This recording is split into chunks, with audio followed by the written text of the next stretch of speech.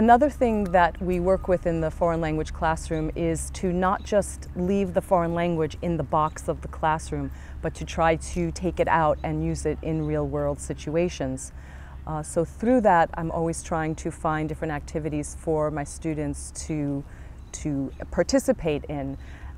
So we have done things like gone to a cooking class, we've gone to see movies or plays in the city, we've gone to French restaurants and ordered in French. And then this got even bigger in the last couple of years, where I've taken the classes on 2 trips.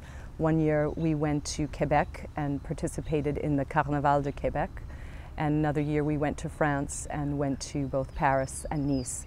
And these were amazing experiences for the students who were able to go, and they use their language every day in these situations.